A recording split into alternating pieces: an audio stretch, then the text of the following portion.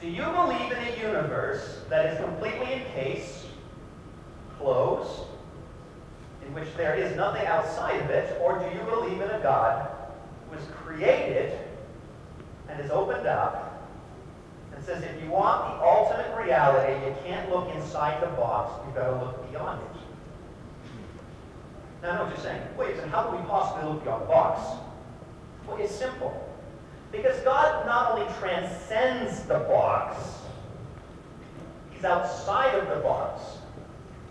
God also chooses, because he loves you, to enter the box. To get inside the box, with all of its ugliness and all of its messiness and all of its junk. God says, I'm going to climb inside. We call that imminence.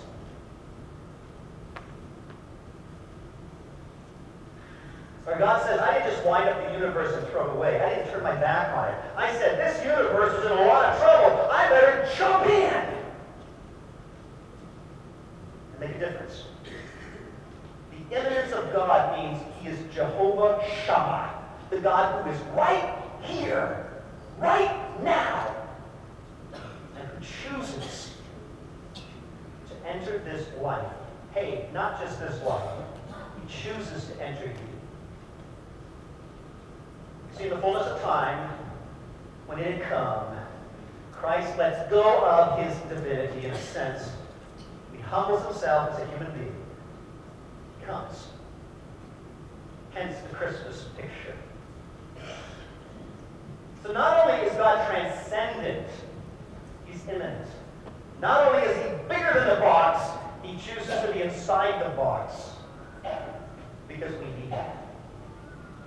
What is a vain, hollow, deceptive philosophy in Paul's eyes? It's the kind of philosophy that says, no God, you're on your own. If I could bring it into the 21st century, that you were a bunch of random chemicals, amino acids that have randomly come together, and that you are no more significant than a blade of grass. Vain, because it does not recognize something beyond science. It does not recognize God. You get the idea. I want you to notice. Lies, brothers and sisters. Lies are powerful. There's a series of men and women who have lived through history that we have put up on pedestals. Philosophers, artists. We forget that their ideas have power. Hear me when I say this. Every artist is a disciple maker. Every artist. If you work in clay, you're a disciple maker.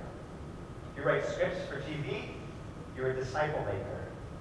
If you do rock and roll, you're a disciple maker. If you write books, you're a disciple maker.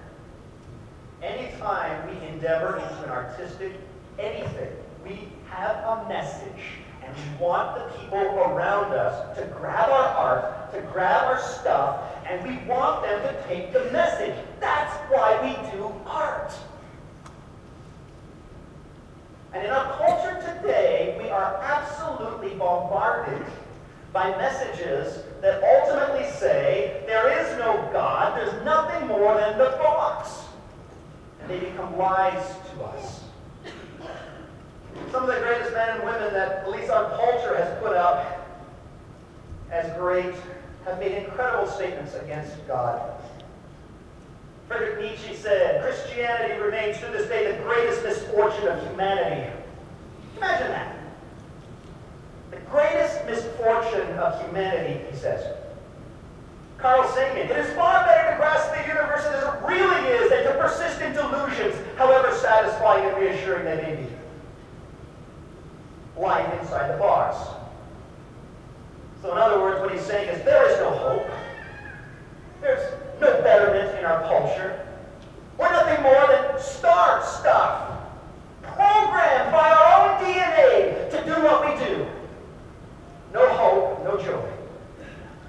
Andrew Carnegie, you know the name. I believe in no God. My God is patriotism. Teach a man to be a good citizen. He'll solve all the problems of life.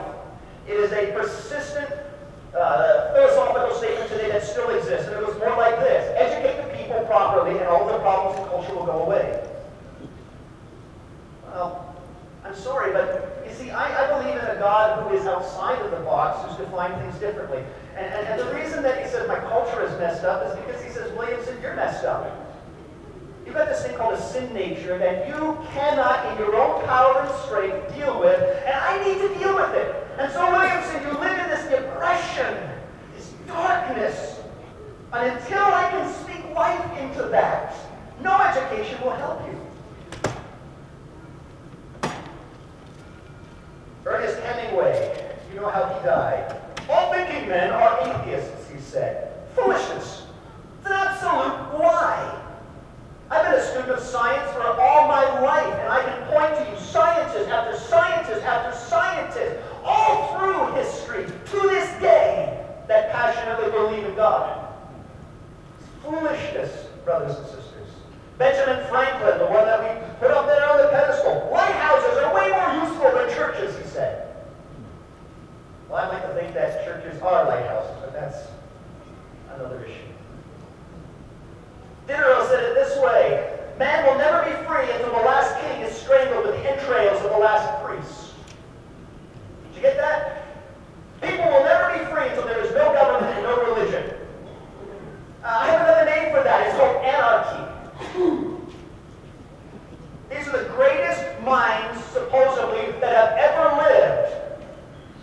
And this is what they come up with. Why? Because they believe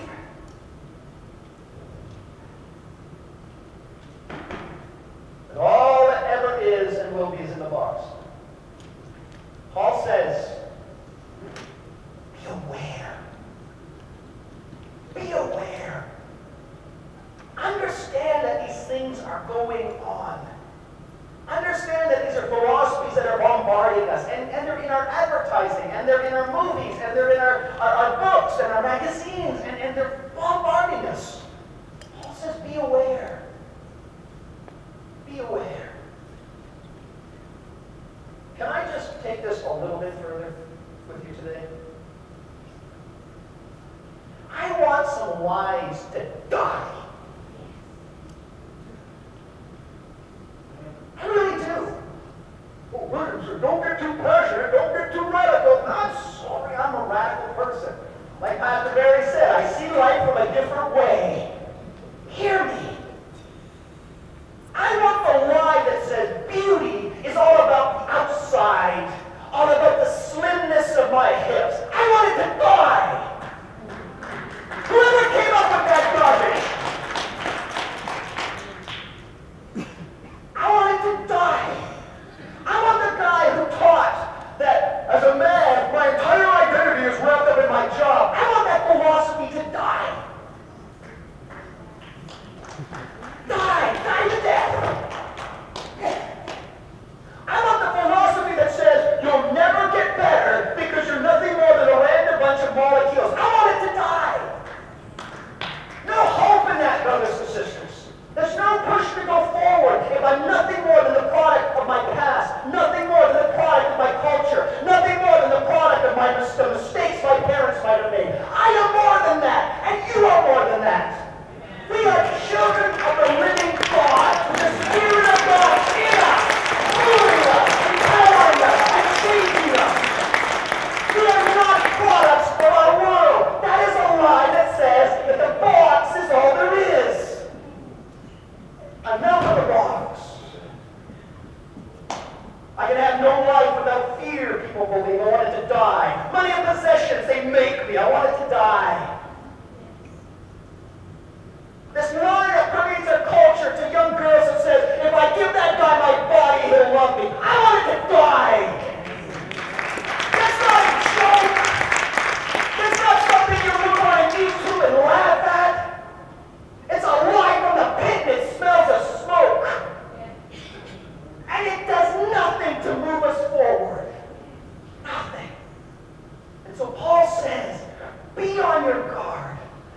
on your guard.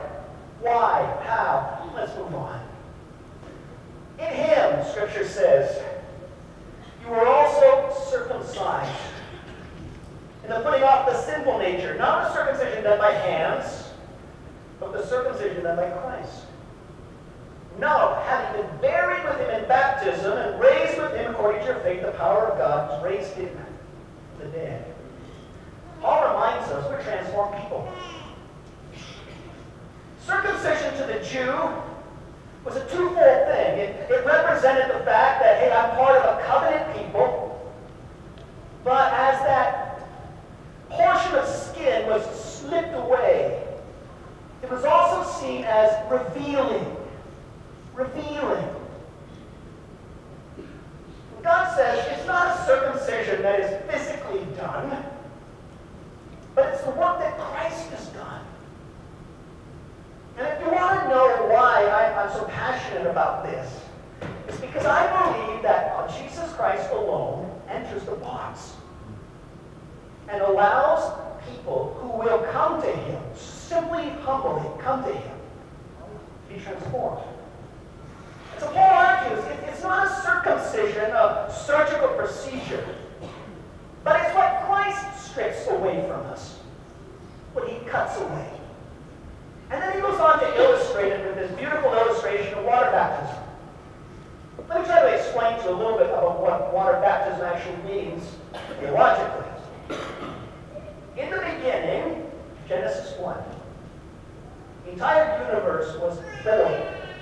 It was without form, and it was chaos. The Spirit of God comes and, in essence, hovers over the universe. And the Word of God speaks. And out of chaos comes order. Galaxies, stars, planets, animal, flora, fauna, atoms, organization. And God said it was good. He inaugurates, in essence, a kingdom. And he plants his people in the kingdom. He said, be fruitful and multiply. They can't. Because they choose to move in a different direction than God allowed them to move in. And you know the results. Jesus comes on the scene. And he goes down to the River Jordan. Not in flood state at that point, by the way. And he walks into the water. John says, no way, I can't baptize you. And Jesus says, fulfill all righteousness. Sure you can. What did he mean? What happens? Jesus goes down into the water. In essence, the Old Testament. He's living in the Old Testament times. Plunged into the water, and he is raised up. What happens?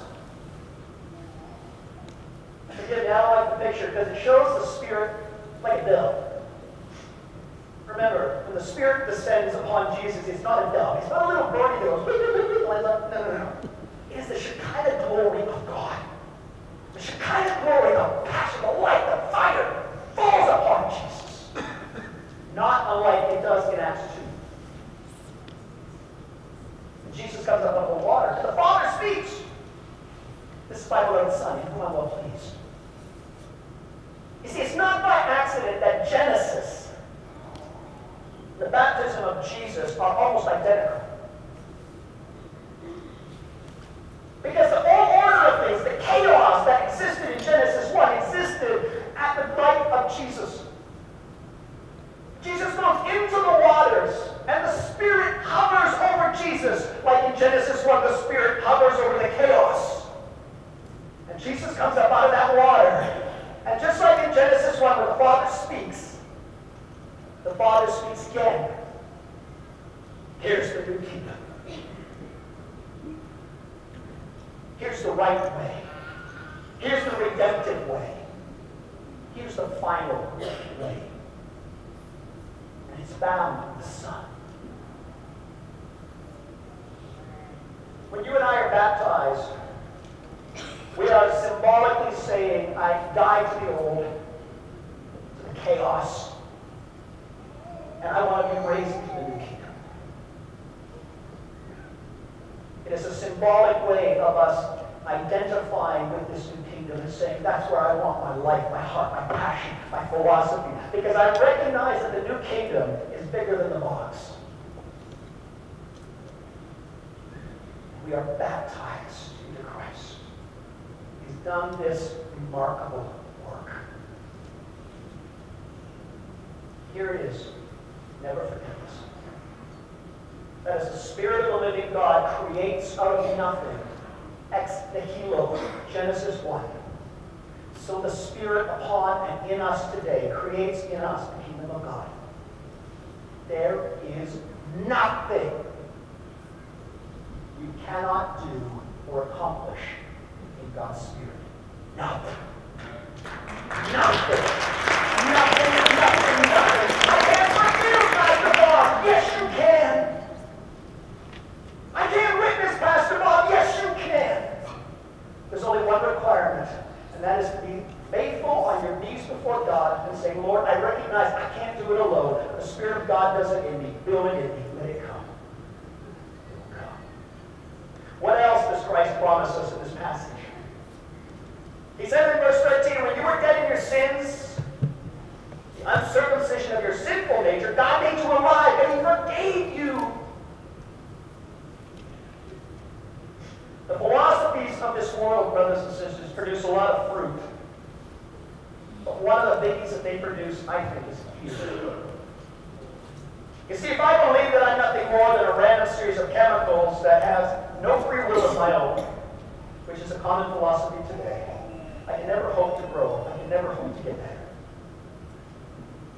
That puts fear in my heart. I don't live like that. Fear, by definition, is the understanding that if I do something, I will lose something. I want you to get this because it's the root of all fear. It's the idea that says, if I risk, if I try, if I move in this direction, I will lose something of value. Maybe I'll lose my esteem, self-esteem. Maybe I'll lose my friends. Maybe I'll lose my job. Maybe I'll lose my money. Maybe I'll lose my life. That's fear. That's the root of fear. God says, you can't lose. Oh, yes, there are things in our lives that will be taken from us. But He will replace them. Always with better. Always with better.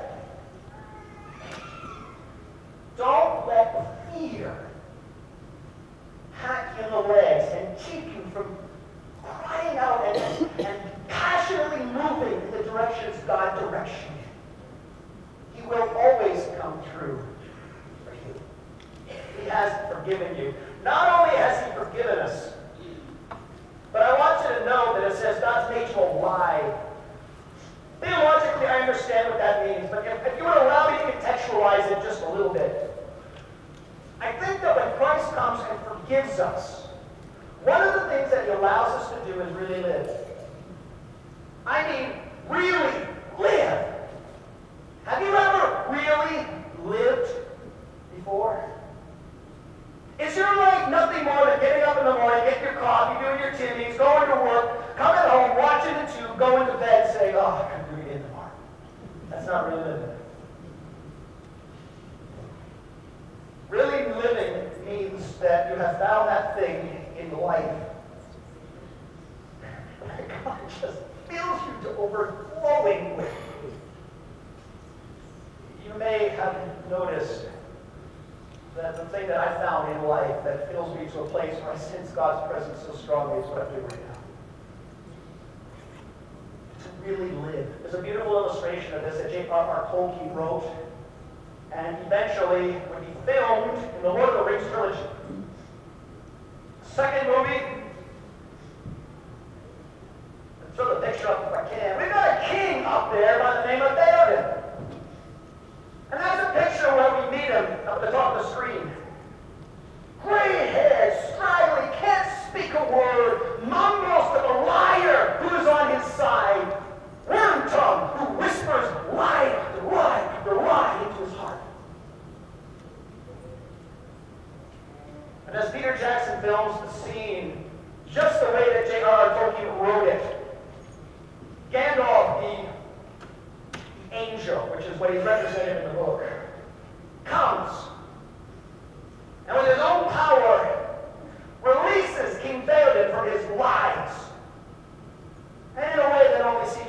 do. It's a remarkable transformation to watch this man who can barely speak a word, to watch his hair grow straight, to watch his wrinkles disappear, to watch him rise up from his crooked old chair and say, "Give me my sword."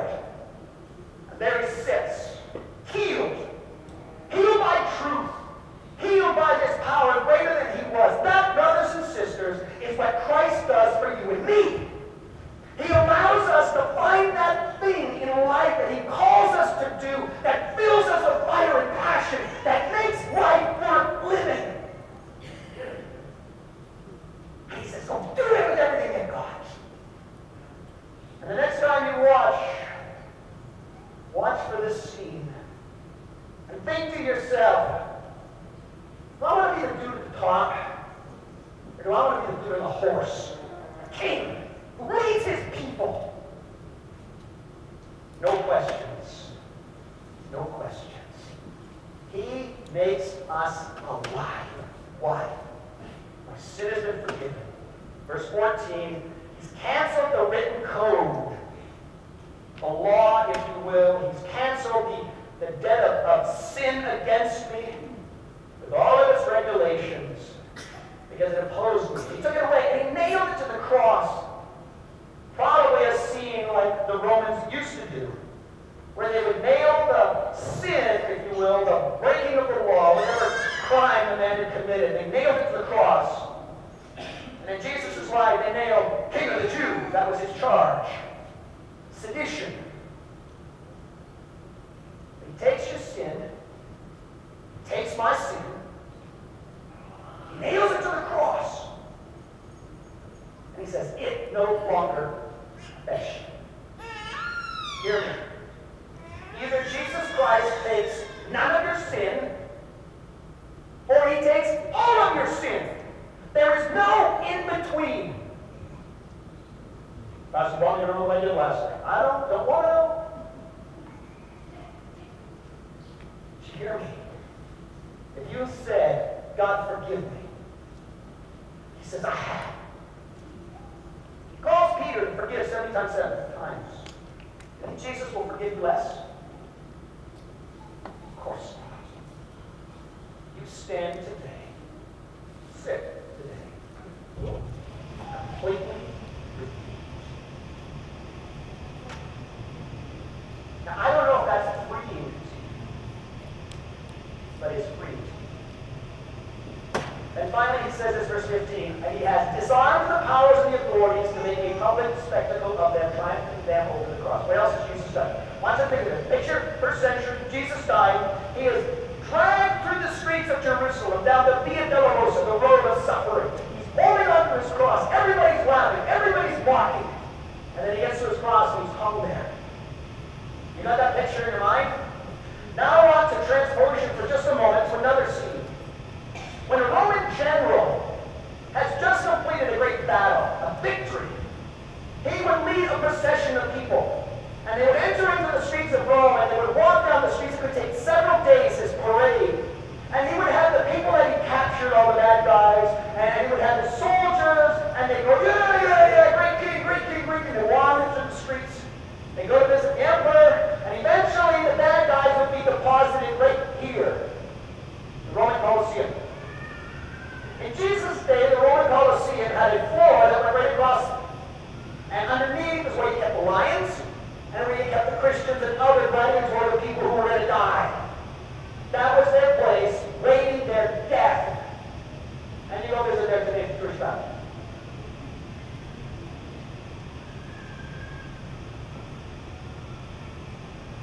Paul makes this analogy. He said, while Jesus was walking the streets of the Via Dolorosa, while he was coming to the cross, everybody was laughing at him.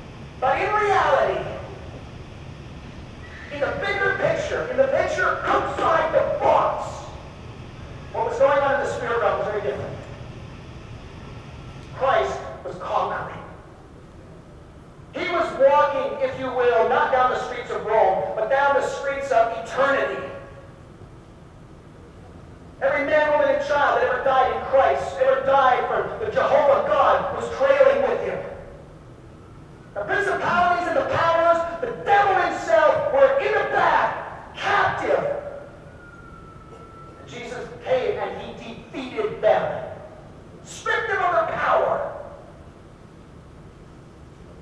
hear you today, me today. Do I have to fear satanic power? No. Quick story.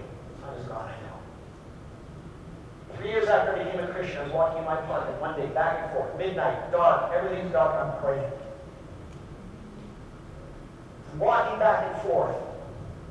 I am immediately arrested in my feet. My heart starts to beat like it's never beat before, and I knew beyond a shadow of a doubt that behind the curtains of my balcony was the most evil thing I'd ever come across. I was paralyzed. I don't just say panic attack. I've never had a panic attack in my life. I've never had one since. I was frozen. I stood there for 5 minutes, sweating, hearing my heart go thump, thump, thump, thump, thump. So somehow or another, I knew what I had to do. Like Indiana Jones. Step towards that window. I will never forget it till the end. One word came out of my mouth. Sunday school, Jesus. God. I took that step. It took me 5 minutes to do that 10 feet. I'm sweating, scared out of my mind, and I got the curtains. And I go, wow. The minute I did that, God. Heart stopped. I looked around. Can I describe to you what happened? Probably not. Was that being intimidated by fear? It's my belief. But I will never forget that day as long as I live. Because it taught me something about the power of God. You trust Him. Here it is, brothers and sisters. I will close here. Remember that picture of the Colosseum? You've got to ask yourself that. The Colosseum is this. It's the bars, it's the Romans, it's the power, it's the philosophy of the day that said there's nothing more than me. Will you accept that, or will you accept the philosophy that says there's something bigger than the bars? It's Christ. For glory, power, and life. Which one will you choose? Which one will you choose? This passage has dealt with 3 major themes. The centrality of Christ. He is over everything. I want Him, and I long for Him to move. And I pray that that will be your prayer. The second thing that I want you to understand is there's no greater reality in Christ. What do I mean? We can do whitewater rafting. We can go jump out of airplanes, parachutes, I hope. We can climb buildings. We can climb mountains. We can hike. We can travel the world over. Wonderful things, most of those. There's still no better reality in Christ than this. Find what He's called you to do. And give it everything to God. You'll never fail. And the third one I'm not going to talk about because I recognize Pastor John will talk about that next week. But just this. Do not let the philosophies of this life rob you of your joy. Have your ears attentive. Have them open. And ready to listen to what's being bombarded you every day. Recognize it. That's truth. That's a lie. And reject it. You don't have to get angry. Get bitter. You don't have to get defensive. Just choose. I will reject it. Let's pray. Father, we come to you now in Christ's awesome name. Wow. Love you. You're giving us this incredible truth, Father. The truth to be careful of, to guard ourselves with. This truth that says it is so important for me to recognize in life that you're greater than the bars. That you're greater than the things that I can see and touch and measure. That you are a God who is both over all and in all. You are a God who fills our hearts. You forgive us. You redeem us. You purchase us. You transform us. Father, I ask today that you would give us great insight and wisdom, that we may be able to discern the lies and simply by the power of God reject them. that proclaim the lies. They are redeemable. All people are redeemable. But I want to make sure that those philosophies and those ideas do not embed in my brain, the brain of my brothers and sisters. I want to recognize them for what they are. I do not want to be deceived. Father, I ask now strong anointing upon us, upon our ears, that we may discern and that we may walk in a joy that only you can give. I thank you for the honor of being able to minister to my brothers and sisters today. I pray your blessing upon them now in Christ's name.